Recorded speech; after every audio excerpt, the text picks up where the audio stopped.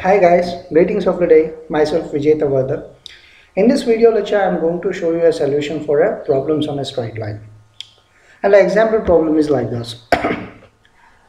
A line AB 60 mm long has one of its extremities 20 mm in front of VP and 15 mm above HP.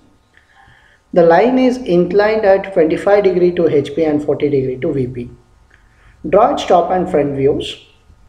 Find the apparent length and apparent inclinations with HP and VP.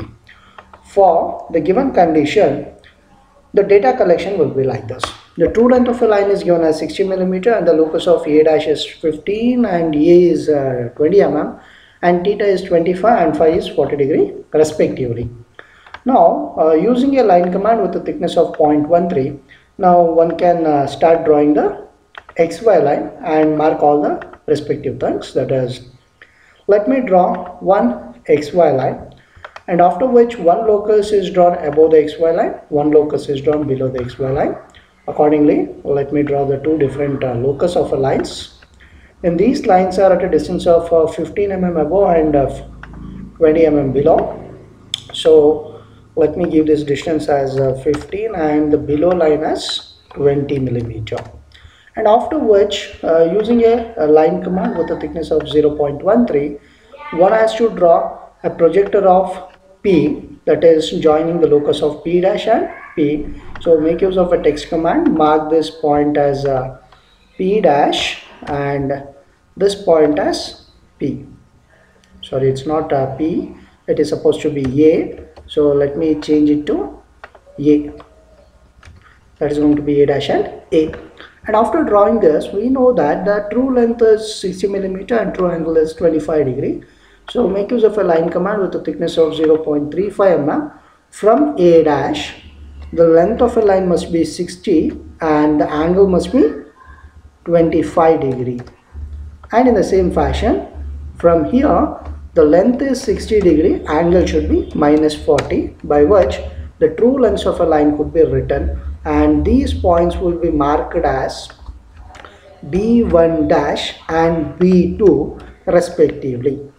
After drawing these things using a line command with a thickness of 0.13, one has to draw two locuses from B dash as well as B2, that is B and B dash.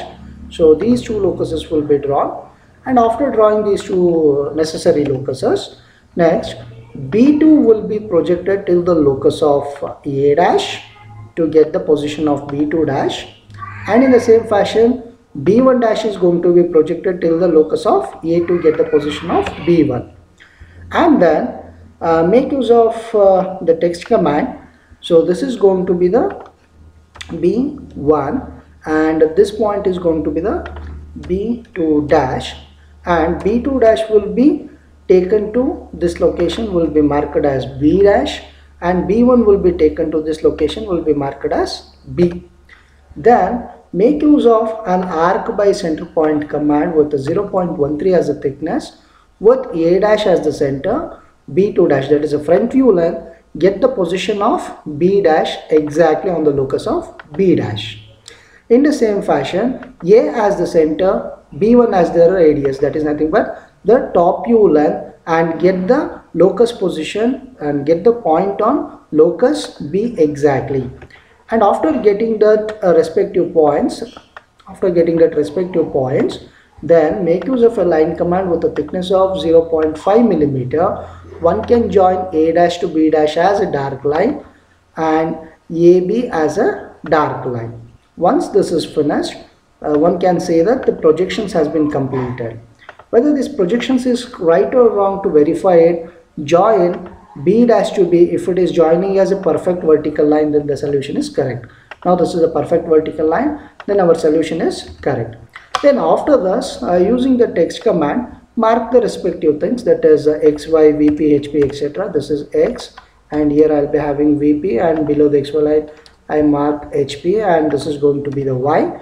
And then we are supposed to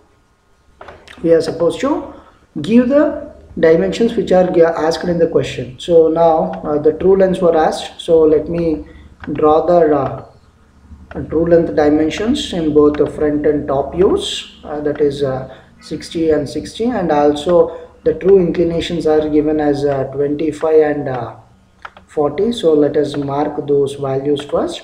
Yes, and after which we need to identify what are the values to be identified.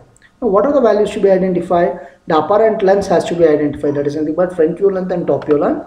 So this is going to be the front view length and this is going to be the top view length. And after getting front view length and top view length, the next one what we are supposed to measure is the inclinations, the apparent inclinations. That is, apparent inclination is with respect to these two lines, that is measuring as 33, and here this is measuring as 45. Then not all dimensions are in number. Then we have to represent these values as separately as answers. What are the given answers? That is front view length is equal to 45.96 millimeter, and then top view length is marked as 54.38 millimeter, and then angle alpha A is equal to 33 degree, and angle beta B is equal to 45 degree. Next, to get this alpha and beta symbols properly, so one can change this font style from Times New Roman to symbol. So alpha and beta symbols we got it. To locate the degree, so one can go to the character map and search for symbol and then select the degree, then copy, then paste it at after 33 as Control V, and wherever it is pasted, the extensions whatever is there, you delete those extension and press the Control V, so that now this problem is completed in all aspects. Now if anyone is having any kind of doubts, you can please feel free to call me at any point of time, but make sure that not during the late nights. And also I request you to kindly subscribe to my channel, and also please share this video to all your first year engineering students, whoever is having engineering graphics, so which will encourage me to create more and more videos. Thank you guys.